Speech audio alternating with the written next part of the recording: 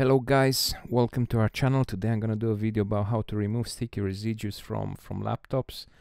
The same procedure is gonna work if you want to remove sticky residue left from stickers from phones or car windows or just windows.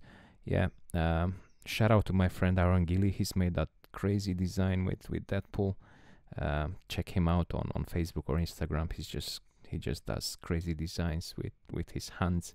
Yeah, check him out. I pretty much apply some perfume on the lid. I only use Acqua di Gio because it's the only perfume I can stand. It's got small amounts of alcohol in it, so pretty much any perfume will have that in them. Just spray a small amount, wait for 1 to 3 minutes, and after that just gently start wiping it off with tissue, dry tissue. Avoid using any sharp objects. I try to stay away from sharp objects.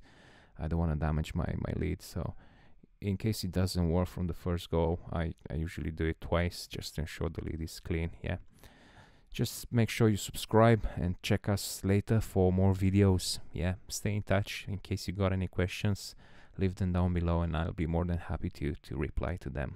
Thank you.